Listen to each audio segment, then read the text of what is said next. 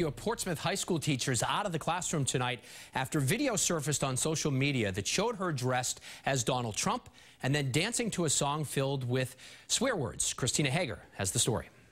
As this emotionally charged political race moves into its last days, one teacher here at Portsmouth High School is facing harsh criticism for the way she brought it into the classroom. It's just the profanity alone. Students say geometry teacher Kara Kelly danced in this Halloween costume in school to a profanity-laced song about Donald Trump. Their brains are sponges, and I think that they're very impressionable, and I think that, unfortunately, when it's very negative like that, it's not good. Kara Kelly did not return our messages asking for her side of the story, but the school superintendent here says she has been removed from the classroom while the school investigates the situation.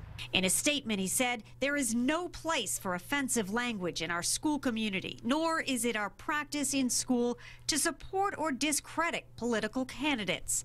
Some students defend Kelly, saying it was all in good fun. I really don't think what she did was that bad, and I think people should have their opinions. It seems no candidate can dodge controversy these days, even when it's not really them.